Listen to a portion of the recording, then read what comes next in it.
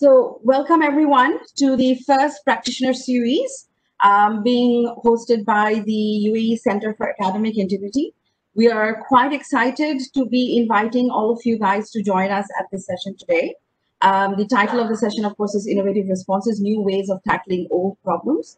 The whole reason we decided to start with this session was because we wanted the community to understand that we are here for the community. We want to support the community with different events and different kind of workshops, panel talks, creating a safe platform for everyone to have this dialogue about academic integrity and how we can collectively and holistically work together to ensure that all our degrees and all the education that we are hoping to impart is done so in the right manner and with integrity. Chris, are you back on? I heard some. So.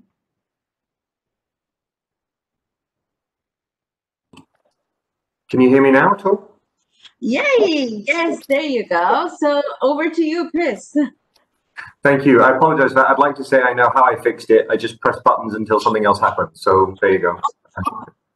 Yeah, sorry about that. But I echo Zenith's welcome. What we'd like to do at the beginning, this is part of, this is, I guess, the inaugural practitioner series. And we thank you all for joining us. And we look forward to sort of an in-depth and engaged conversation. So we have a couple of very experienced presenters, members of our centre, who will be sharing their examples. But we welcome your own input throughout the session, and particularly in the Q&A section at the end. It's a practitioner series, right? So this is about knowledge exchange. It's not about us telling you the best practice. It's about shared best practices and trying to build up a community of practice that helps us better understand what the problems are, and then looking for some sort of innovative solutions and responses to them. So this is you'll see on the screen, this is sort of our agenda for today. We're not going to make it too rigid. The idea is, as I said, for it to be sort of a flow of conversation. What I'd like to do, perhaps, Zenith, would you like to say a few words about the centre and where we're hoping to go from here? And then we'll come back to our speakers, Prof. Kamathi and Manda, if that's okay with you, Zenith. I'm not going to touch my microphone just in case anything changes, so I'll just stop talking. All right. Thank you so much, Chris. So yes, for sure. Welcome to the UAE Centre for Academic Integrity. It is such an awesome feeling for all of us, the founding members, that we are here today. We are able to actually bring you the first event. Everything is so collective, the way we work, and the group is so harmonious. The ideas that come forward are so fantastic that it really captures the essence of what we want to achieve with the UAE Centre. So as Chris said, the topic today is we are looking at tackling old problems with new ways. The whole idea is to create this safe platform for dialogue and conversation. With the center, we hope to be able to bring at least 2 of these sessions every term, if not more, depending on the requests that come through. We've already got a couple of people who've asked if we're going to be having more sessions. That always makes us happy that we're probably in the right direction. So we definitely want the community to come forward and talk to us and send us emails or connect with any of us through LinkedIn or Twitter, and we will obviously try to always respond back to you guys so that we are here to collectively support everyone. Today's session, we have Professor Gomati and Professor Manda from the Gulf Medical University who are going to be joining us and sharing their best practices. Of course, Chris is there and myself. We are the ones where we are leading the panel, but of course, as Chris said, we want to open up the floor and make sure it's a very communicative platform. So anybody's, you guys, please keep the questions coming into the chat. We will try to call those out, and at the same time, we will of course open up the floor for discussions after the best practices have been shared. So on to you, Chris. Excellent. Thank you very much, Zenith. And just one small follow-up point. because we're building a community, if you do have ideas for particular topics you would like discussed or particular issues you would like us to cover in practitioner series, or indeed things you would like to present as part of the UAE community, please do let us know, and we'll do what we can to put those events on so that we can keep this sort of conversation going, particularly in areas of importance and relevance to colleagues across the nation. So without further ado, we have both of our presenters, Professor Gamath and Professor Amanda, available. Afternoon to both of you. I know that Professor Amanda is joining us from, so I suppose, an international join at the moment, because he's to go first simply because of the connection issues, just so we make sure that we can hear your viewpoint, and then we'll have if there's a discussion after that, and then we'll move on to Prof. Kamathi, if that's okay with both of you. Yeah, I just wanted to know, there's no presentation, right? It's just a discussion. Yes, absolutely. Absolutely, yes. That's great. Yeah, that makes life easy. Always. Well, Professor Amanda, the whole idea was that we wanted to create this safe platform for the community to come forward and discuss issues that they might be facing, and then have somebody from the community probably offer a suggestion that might actually work for somebody's classroom, you know? So that's the whole purpose of the practitioner series. And we welcome, of course, from the community people to come forward and tell us that, okay, we want to talk about this topic next. Let us know when the next session is. So you're on, Professor Amanda. So of course, we're looking at, the whole theme is looking at how we can tackle old problems in new ways. And the old problems, of course, we're talking about student cheating, problems in assessments and assessing online. We've, of course, been in this whole lockdown section from March. So we all know there are obvious issues with assessing students online. Particularly, I think where you guys come from with your background and the university as a whole, because you're STEM, and STEM, I think, has faced extraordinary kind of situations with hands-on classes that are expected to happen, labs, and doing all these experiments and things like that you guys do. And it would be fascinating to hear from you guys to find out how have you guys gone about doing this, and upholding integrity while you've been doing it, Professor Amanda. So shall I go ahead? Yeah. Yes. First of all, thank you for giving me this platform for academic integrity, UAE academic integrity. Me from Gulf Medical University, we are not alone in facing these problems, basically. So we are one of the others, and we believe in learning from each other. But then we would also like to share our own best practices during this time. Everything was going on, life was going on normally for everyone, but in March came the pandemic, COVID, and then it changed the whole way we practice and we think and we reflect, and every way it has changed us. Basically, I should tell you that the Gulf Medical University is more into the health sector. So one thing we have to really look at is the competencies. Now, all of us talk about distance learning, all of us talk about online learning and things like that. But for us, as a medical university, we can go only to an extent as far as online learning is concerned. Because tomorrow, will you go to a doctor who has graduated from a fully online course? I'm sure I won't go, neither you will go. So basically, we are talking about health professions as such. Gulf Medical is talking about medical, dental, pharmacy, nursing, laboratory, and all that. So the didactic part, yes, to a large extent, we are able to do it. And then we did go an extra mile to do the online clinical assessments, and of course, with academic integrity. That's the most important thing, maintained to an extent, but it was a temporary measure. At the end of the day, we post our students in the hospital. So let me assure you, Gulf Medical University graduates, they don't do online clinical postings, but they go to the hospital. So to look at patients and get training. So yes, we have all the didactics now when the pandemic is slightly under control, or we don't know, second wave and things like that. Yes, we did manage. It is difficult for us to manage, but all the didactic portions are online now. and then we have the practical sessions, and the clinical postings are in the hospital, practical sessions are in the lab, and we have social distancing, and we have all the ministry directives in place for safety purpose for the student community and for the faculty community. And life should go on at the end of the day. It can't come to a standstill. And yes, pandemic or no pandemic, we being from the health professionals, we should be all the more geared to pandemics, because every patient who comes to our students or our doctors are COVID positive, are considered COVID positive and work that way.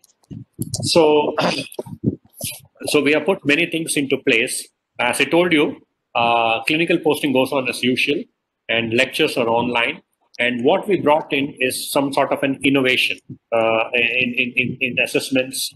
And this one, of course, Dr. Gomti is going to talk about the academic integrity as far as the assessments is concerned. But I would like to talk more on the clinical aspect of it, wherein we called it something called virtual patients. So the Gulf Medical University has, I should thank our Chancellor, Professor Hossam Hamdi, who had introduced the concept of virtual patients learning. So it was used even before COVID.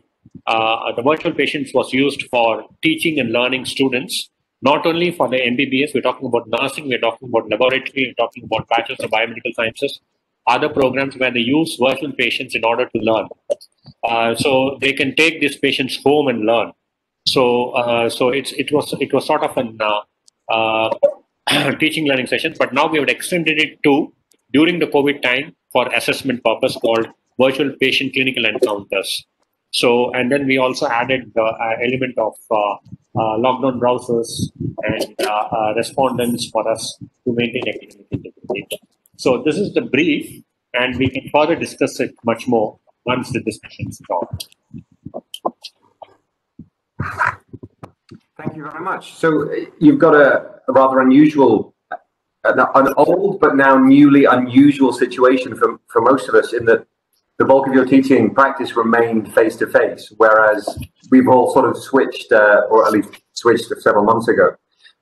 So you do raise some very interesting issues about the nature of the teaching space and the platform within which you're actually able to operate. And sort of you highlight a few of the interesting issues in terms of the way that assessment needs to be. And I think assessment is a key issue across the board for all of us in terms of how we design assessments, how we ensure that they are being done properly by the correct person. And I know that some of our listeners here today have some views and some input on this. So perhaps if we move to Professor Gamathi to sort of extend the conversation about the integrity aspect, if that's okay, Professor? Yeah, thank you, Christopher. And thank you for having me on. And as Professor Manda said, it was very challenging during the COVID time, because all of a sudden it came in and we didn't, we hadn't really prepared for it, like I think no one was. And then we had to work our way through the entire process. So, we had a very good IT ecosystem, thankfully. So it helped us a lot during this pandemic. Also, we discovered, in spite of that, we discovered that we needed huge amount of faculty development sessions, actually. We conducted about 14 of them just to get the faculty on to how to do online teaching, how to do online assessments, what do you mean by lockdown browsers and things like that, which was being done automatically on our systems while they are coming here. And so it was quite challenging, but we did put a lot of systems into place.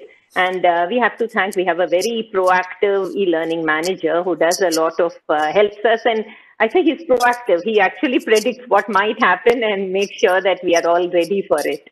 So all this helped us a lot. And also the virtual patient learning, which was being used as a tool for learning, which we adapted for the assessment as well.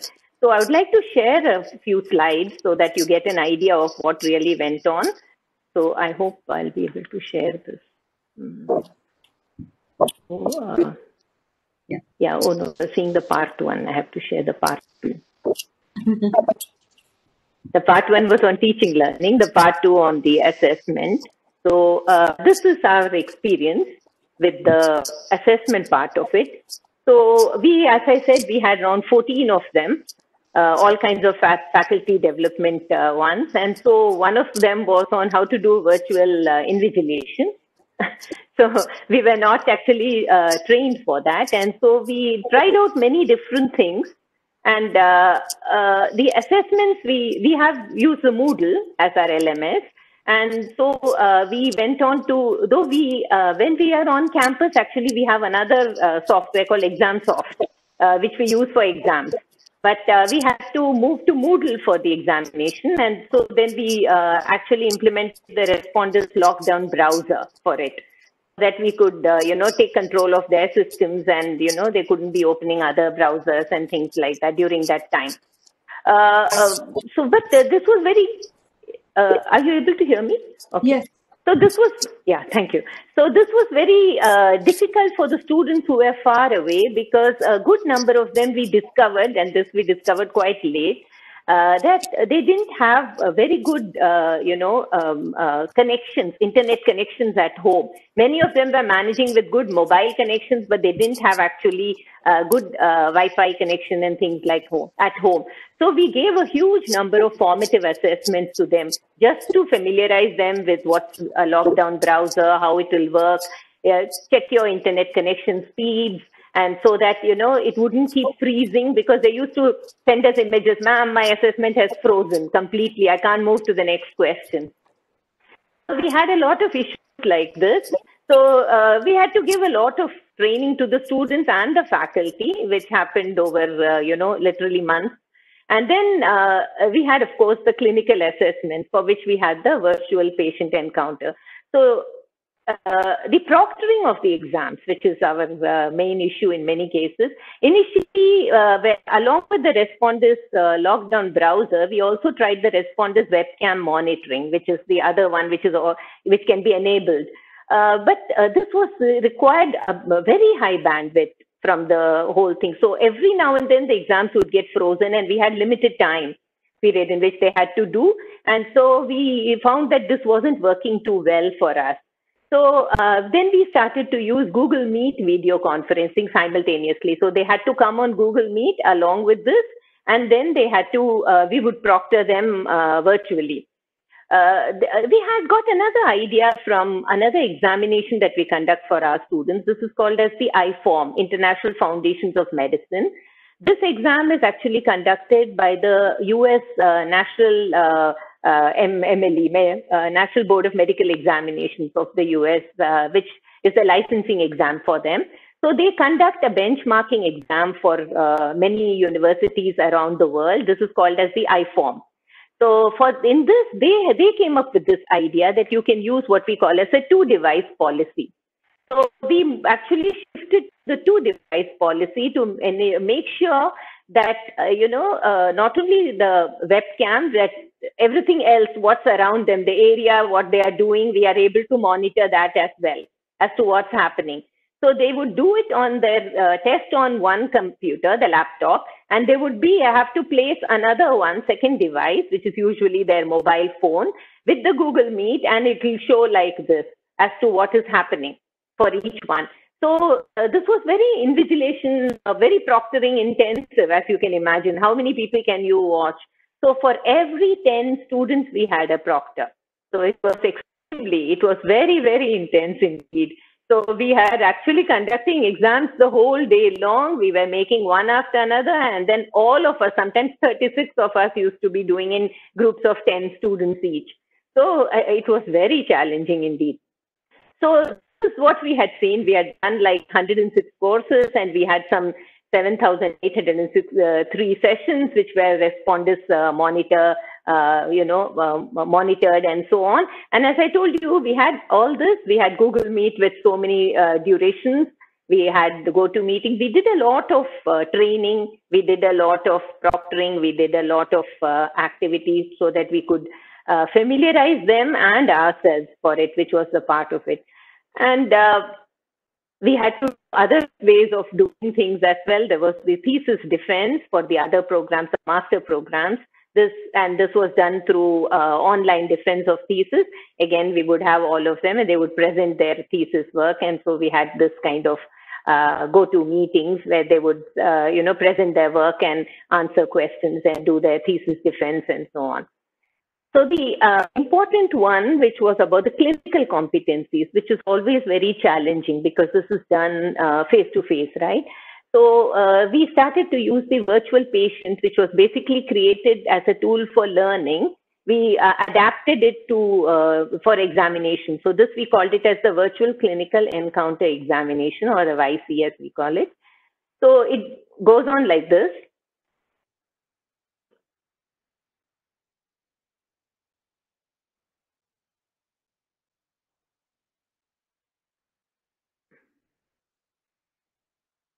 It goes on, they keep asking, there are questions, they click on questions, the answers come on. And the virtual patient thing goes. Oops, what happened? So while the virtual patient encounter is going on, this is one kind of virtual patient. They are.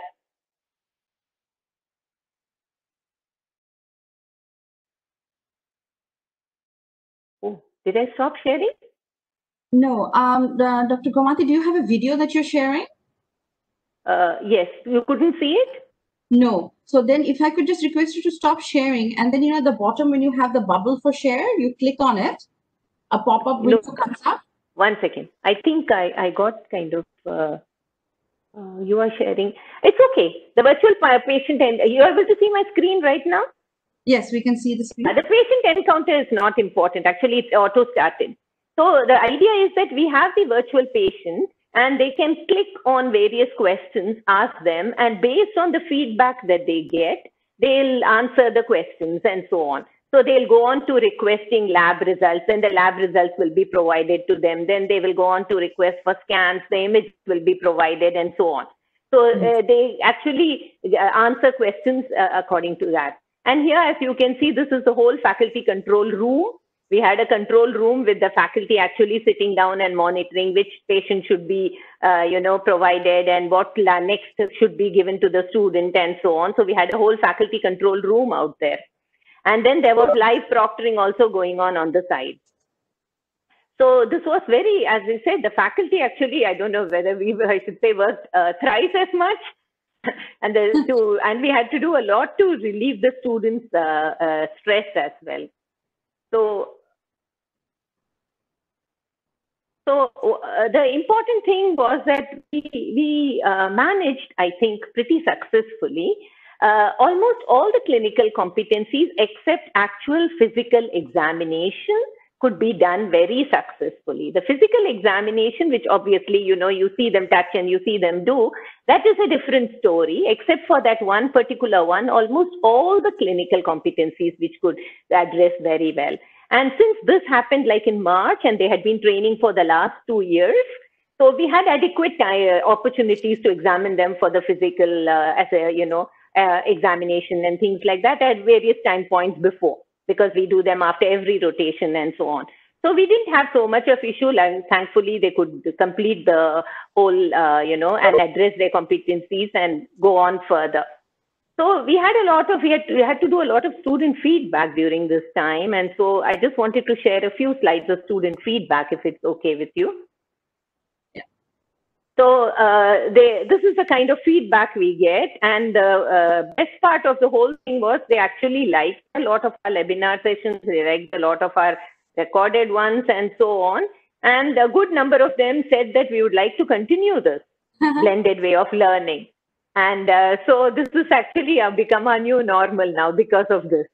We weren't doing this earlier, but now that the students have said that they would like a mix of the two, we are able to do this. So we are not going back to the old days anymore. We are going to do the flipped classroom approach. Acceptance of this new normal is very high. And this has actually motivated our faculty to do a lot of innovation, a lot of changes, new ways of doing things and so on. And so this has become a new normal at GMU. So they come in or with all social distancing, sit all adequately thing, but still we are now back to doing all the clinical training and such things back again. So for us, that was like a temporary situation, which we managed, I think, pretty successfully from our point of view. So I'm open to if you want to ask anything. I just thought it would be better to share some so that you get an idea of how it went on instead of my talking, just talking.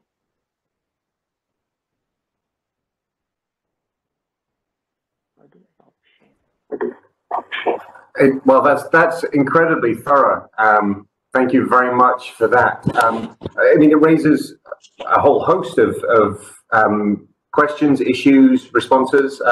I think it's quite telling that training staff is seen as innovative, because that's something that should have, I mean, it obviously is, because so many people were unfamiliar with online learning, online teaching, both from the student and the teacher perspective. And so there was it's a whole dynamic of engagement, not just design and preparation, that obviously needed a tremendous amount of discussion and training. I love the fact that you've got student feedback, and some of the examples that you've given, I think, are fantastic. I have multiple questions, but I don't think it's fair that I take all of the time.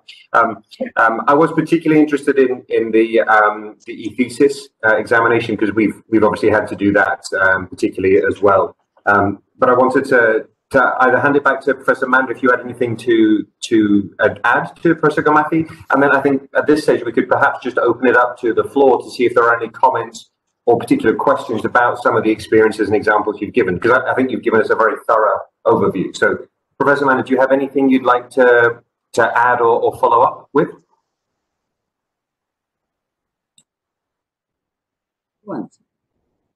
Okay, sorry. The commonest mistake we make is to mute the mic and then start talking. That's the new normal. So basically, yeah, she said it all, but what I wanted to tell you is the three things which I hold as the secrets for success at Gulf Medical University is, of course, our IT ecosystem and the champions, especially IT champions, and the faculty development programs. And then just now, one of our IT champion has put his camera on, Dr. Lamba. And so basically what's happening is we need these people in order to carry forward these initiatives, new initiatives, because it's a paradigm shift. It's just not taking a lecture and putting it online. What two things is most important is to engage the students when we're teaching online. And second thing is to provide feedback to them. So these two things had to take place. And I think to a large extent, we were able to do that. The other thing what we learned was, second thing is student wanted a lot of mentoring required, and that also online mentoring was put into place. Third thing was, Dr. Gopi just showed a small clipping of a video wherein that was supposed to be a patient with chest pains. In reality, also, we will not be able to take a student to the bedside and start assessing when a patient has a chest pain. So it's a difficult sort of a situation, because we have to treat the patient and not try to assess how much the student knows about treating chest pain. So when she showed that the video, he's actually an actor enacting the role of a patient who has suffered a myocardial infarction. So we will be able to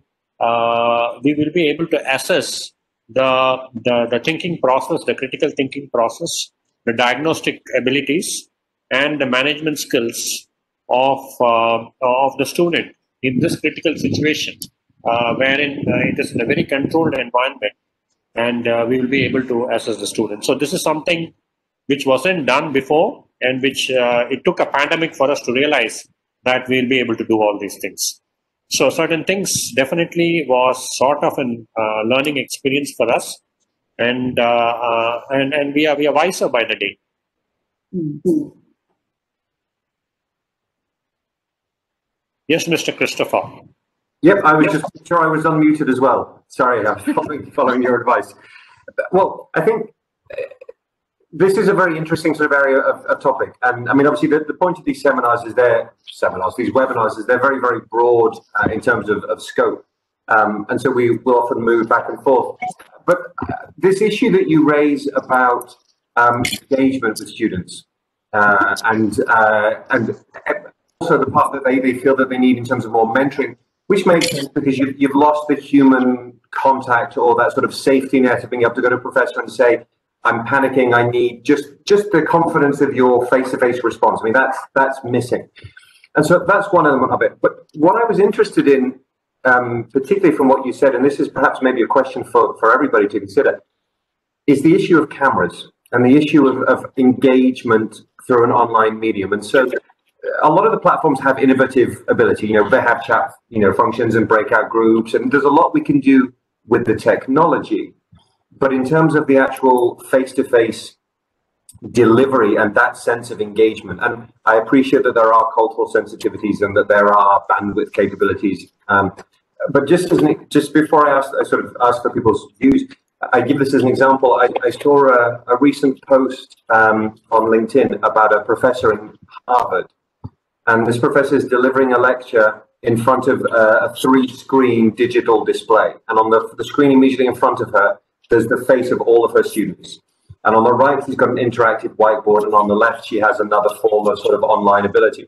And there are multiple cameras placed, so no matter where she turns, the students can see her plus the form that she's delivering on. And I contrasted this with my current teaching experience, which is I spend 5 or 6 hours a day looking at the screen of my own video, because my students don't put their cameras up. So I know they're there. I see chat things and I hear voices, but you get a little bit tired of looking at your own face, and you miss that ability to read people and to build conversation, through people's responses. And so I was wondering if people have shared this experience, or if it's just me that my students don't like turning cameras on for, and if so, what maybe people have done. Because being able to force a student to turn on a camera is, in an assessment process, might be a possibility, but in the classroom is not necessarily something that is possible or even advisable. So I was just curious what people have experienced or come up with regarding this issue.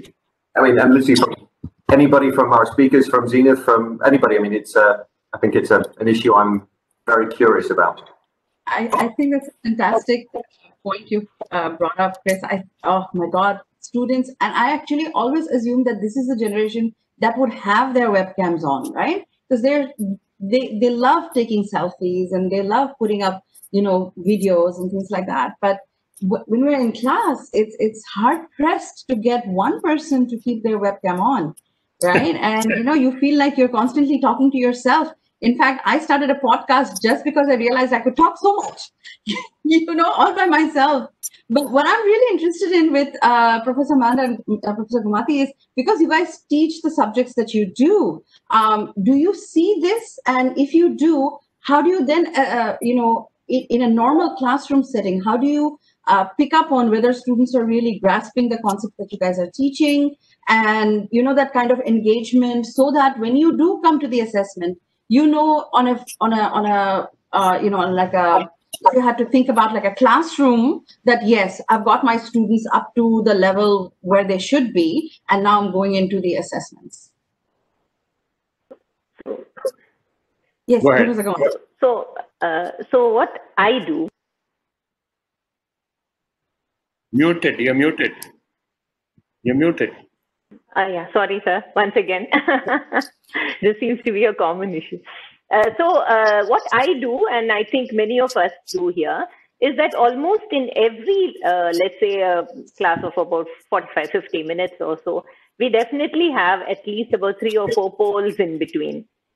So we are always having pop-up polls about the thing, what they're going to do next, what is their background thing, whatever. So we have a poll, and then we get an analysis also at the end of it all as to who all participated and who didn't.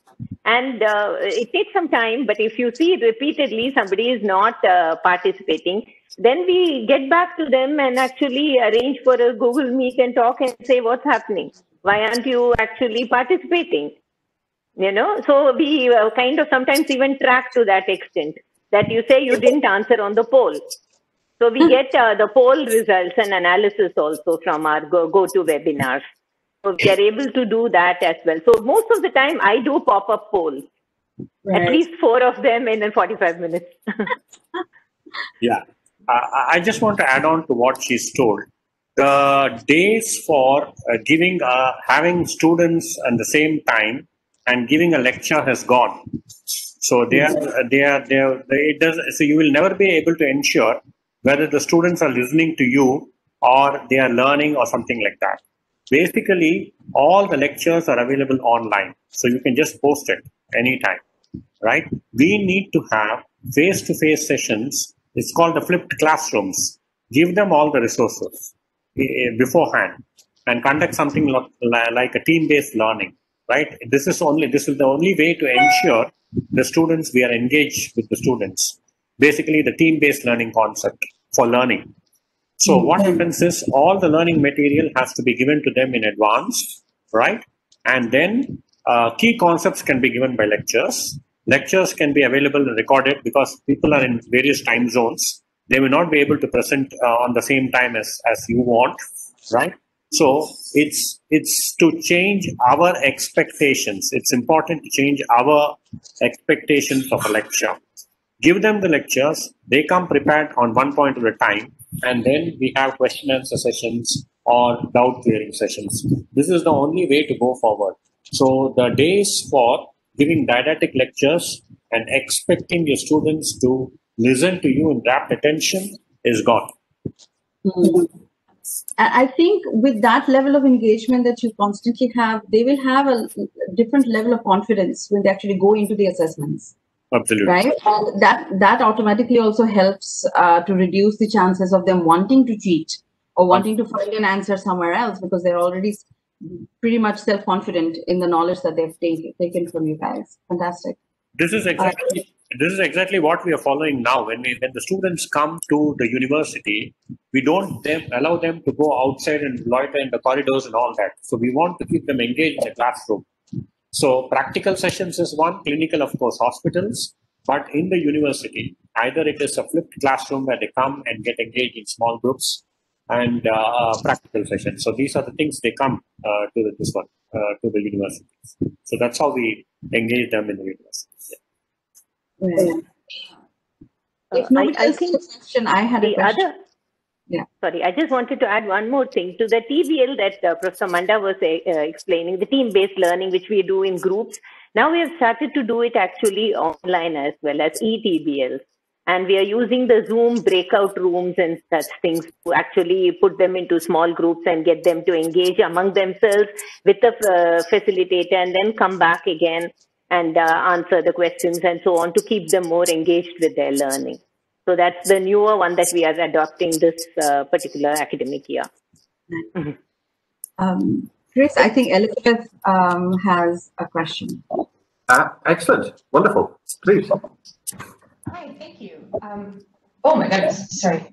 I was just wondering if the people who aren't speaking would maybe mind muting their microphones. It's really, really difficult to hear. Thank you so much. Oh my goodness. Okay, thank you. I can hear myself. Thank you. So I just had a question. It seems like every other week here in the UAE, we have different guidelines as to whether or not we're even able to ask students to turn on their webcams. There seem to be a lot of privacy concerns that sometimes other countries or regions don't share. So I'm always a little bit unclear as to whether or not I can even legally ask my students to turn on their webcams, especially for an assessment. And I'll have some occasionally reply that they read an article in the paper that no, they're not obliged to do this. So at University of Wollongong, Dubai, I say, well, that's the university's policy. So, we are asking you to please put on your webcam during an assessment. You have been notified in advance of this, so you can make arrangements for privacy, but we still occasionally have students who don't want to comply. I was just wondering if anybody has any insight into this and any suggestions to offer. Thank you. Yeah, as far as I know, we had got a directive from the Ministry of Education regarding this, that they should be, it is important, mandatory for them to be having the webcams on. So we have been in constant communication with the Ministry of Education, and they had told us about this, that it is important for them to be listened. So they sent us out the guidelines in which it is included. Okay, thank you.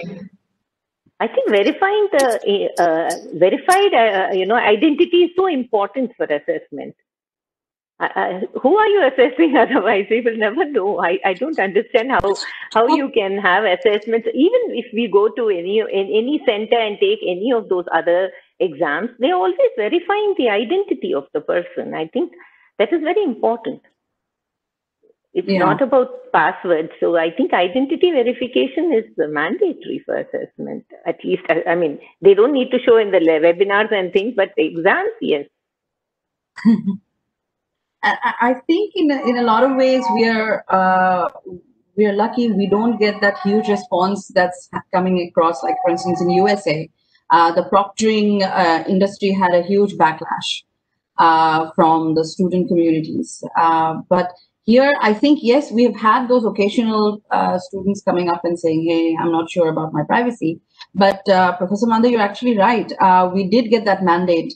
I think in May, when we realized that even the finals and everything we were going to go through this whole lockdown process and it was going to go beyond the end of the term, that the ministry mandated that when assessments are happening, students are expected to have their webcams on. And I think we've adopted that as a policy, like Elizabeth said, at the University of Wollongong in Dubai. So as part of our online exam process, this is a mandate that's there, which is informed to students. And yes, we do get occasionally some students who will try to say, yeah, but I read in the newspaper that they said you don't have to switch on the webcam and things like that. And then the answer typically is that, yeah, sure, but here's the thing. The ministry has mandated this, the university has a clear policy, you've been informed of this, and this is the process that we're going to have to follow.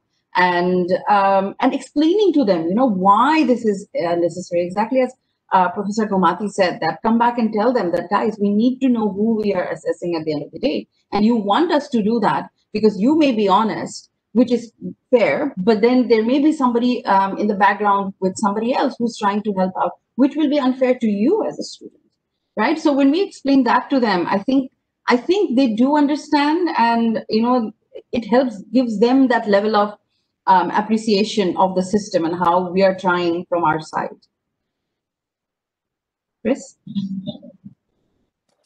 Absolutely. I mean, I've had some of my students who are also teachers looking at ways in which you almost have like multiple stop checks, which is, okay, I need your camera on, but at the same time that you're doing this activity, I then need you to log into the Zoom meeting to then do this, to do this. So the equivalent of making sure they're not bots, so having camera. I mean, we've potentially seen those videos of students who have filmed themselves sitting at a computer and then put that phone in front of the camera to sort of, and so even with the technology that we have, it's still one step behind. I think what's interesting is a lot of the questions that we are having about student engagement, authenticity, assessment, participation from online. We didn't have these conversations with face-to-face, but they were perfectly relevant from a pedagogical perspective. We just didn't focus on them. Now we're saying, oh, well, students can subvert this. It's like, well, they've always been able to subvert anything because, necessity will find a way. But I think I agree with colleagues where there is a policy, particularly from a ministry in our context. And as we said, with an assessment, it's not a new event. It's something that's planned, it's scheduled, it's structured. Some of the issues I have with class teaching are, oh, well, yeah, but I'm in my home, and I'm in my home too. But teaching classes are set at particular times, and so there should be a structural way of which this can be organized. Yes, I like working from home, but I do miss face-to-face, being able to see people. That's an issue. Yes, Professor, you have a comment or a point? Yeah, just a comment. On a very lighter note, actually, we had this e-learning policy and all. We wanted to implement it from 2017 to 2022. And then came the pandemic, and within 3 months, we implemented the whole thing. That's how it went, basically. And 2 weeks' time, as Professor Gomati was telling, to train the faculty, 6 or 12 or so many faculty development programs. So I don't know whether Mr. Suraj is there on the platform, but he was a champion for us. And then he single-handedly conducted all the faculty development programs, trained the faculty within 2 weeks. break time actually, 2 or 3 weeks, and then afterwards we had to actually implement it. So we thought the students will, students also, I should thank the students basically, because they also accepted it in a way and they cooperated, and that's important, very important for us, because it's at the end of the day, they were the ones who are the end users, and they cooperated with us, and they did give us some good report and some good suggestions for improvement as well. And we listen, basically. That's important for us to listen to them and make improvements. So we did accordingly, and then I think we learned our lessons, and we are improving on the process of improvements. I had a question. So on the virtual patient that program that you guys launched, so you didn't have this before the pandemic, like before the lockdown. It was very much before the pandemic. It was there very much before the pandemic. Students were learning through virtual patients, but it was during the pandemic we had adapted it for the assessment purpose as well. So we had utilized the same platform to make assessments also, online assessments. As I told you, Professor Gomti showed you a small clipping of a patient in the ICU with chest pain. So we were trying to assess. Students have already completed the clinical posting, luckily before the pandemics, and they were actually assessed in each clerkship. They were assessed at the end of each clerkship. They had to pass for them to come to the final examination. So we do have a good, solid assessment of the students in the clinical competencies, especially physical examinations and other competency domains. So this was just a comprehensive examinations, and therefore we could not get real patients because of the restrictions, and therefore we used virtual patients. So that was the only. Yes. We also had some of our faculty, staff, everyone become patients as well. They were simulated patients. We made them mimic all kinds of symptoms and made them become patients. So actually, we created a huge patient bank like this, virtual patient bank. Yeah, including we had to. In fact, all my organs have been removed by the surgeon.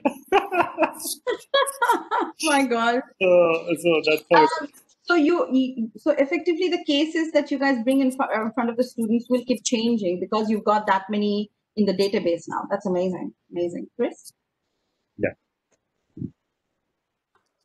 Absolutely. I mean, and this, I think, is critical that we build up this sort of body of knowledge from experience that then not only helps us cope with a panic, but actually reinforces and strengthens our teaching practice. Because I think the beginning of the pandemic, we went over a 24-hour period. Online learning is not real, it's not valid, it's not accredited. 24 hours later, online learning is exactly the same experience. That's impossible. We needed to train people, we needed to build understanding, and we need to address some of these issues that we just didn't know about. And particularly, I think it's given us an opportunity to address issues we should have been talking about beforehand. Were fundamental to the learning experience. And so it's not that I don't want to go back to the old way, but I don't want to go back to the old way. I want the new way to be better, because we've had this opportunity to really think about some of these critical issues. Very mindful of the time, and I'm wondering if we have any other questions from our colleagues who have joined, and if not, then maybe if we have any final comments from our two speakers. Because we don't actually know that the people asking the questions are the one asking the questions, because we can't see them, right? So, yeah. But if there are no, we very much appreciate everybody joining in, and we hope to keep this sort of as an ongoing forum for not just conversation, but potential, solution development and practical exchange. Even though our two speakers are firmly linked within a medical and a health structure, the examples that they've given are relevant, with the exception of the cadavers, are relevant across all structures of education. And so hopefully it's of some both interest and some value to our colleagues. Do either Professors Mandra or Gomati have any sort of final comments you'd like to make or share? Yes, Dr. Gomati. Then I will talk. Okay. So, yes, I'm happy that we were able to share our experiences.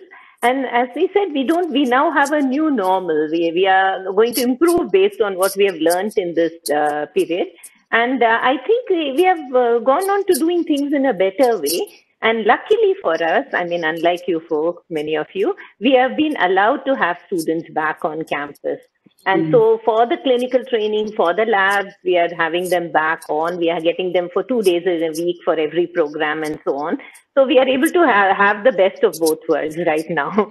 We are able to get them here and train them the way we want to train, as well as give all the online learning in a blended kind of format so that it's good for them, it's good for us. And I think finally we are going to emerge stronger from the pandemic.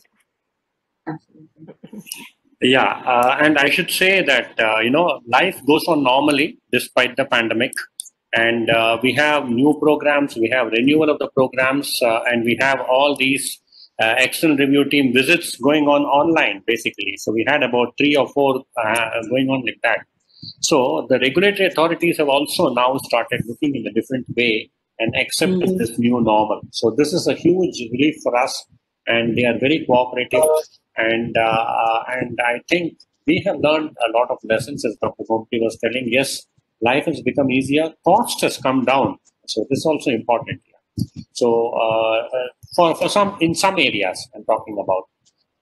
And then it's at the end of the day, the students have accepted it, and the faculty has also started accepting it, the new normal. So let's all together, live the new normal and enjoy it.